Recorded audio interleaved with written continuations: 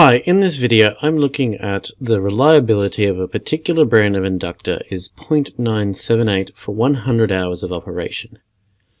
The working life of this inductor is modeled by an exponential distribution, and we want to determine the median and explain what that means in terms of this scenario, and the period the probability of failure is less than 10%. So let's start off with part A.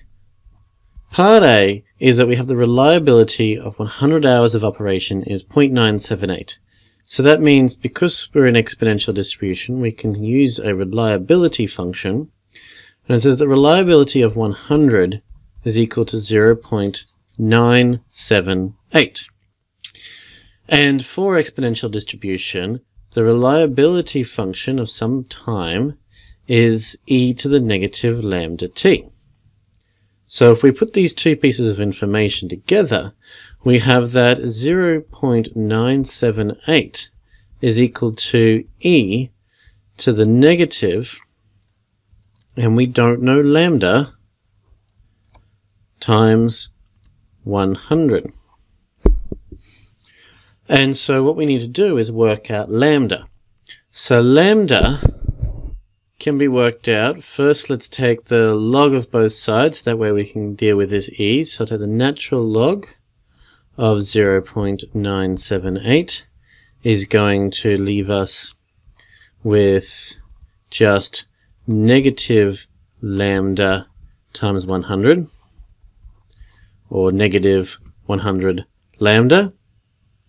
And so now if I divide that negative lambda, negative 100 off, I'm going to have the natural log of 0.978 divided by, we'll move the negative up, 100. And so lambda for this scenario is 0.000222. But that doesn't help us work out the median. What helps us work out the median is the function for median for a exponential distribution. And that rule, the median, is given by the natural log of 2 divided by lambda. So we're going to have the natural log of 2 divided by 0.000222. And so that gets us a median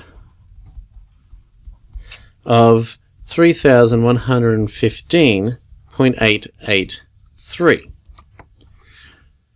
So we've got the median. What does that mean? Well, what it means is that our median, because this is in time, the median is about 3,116 hours, because we got hours up as our units up here. And so at least 50%, because the median is halfway, which is 50% of these inductors will work for that time, will work for our 3,116 hours. So there we go. That's the median, and what it means is that at least 50% will last for that number. So let's go and have a look at part B.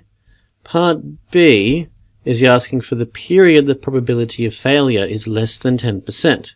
So that means that our probability of failure is less than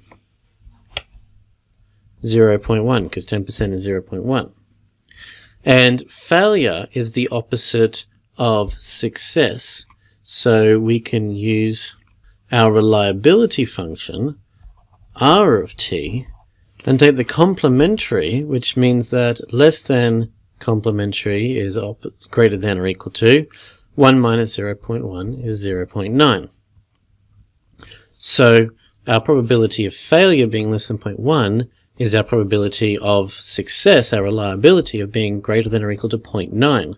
So if we substitute in using our reliability function from up here, which is that e to the negative lambda, which we worked out before is 0.000222, multiplied by time, is going to have to be greater than or equal to 0.9. So I want to find the time.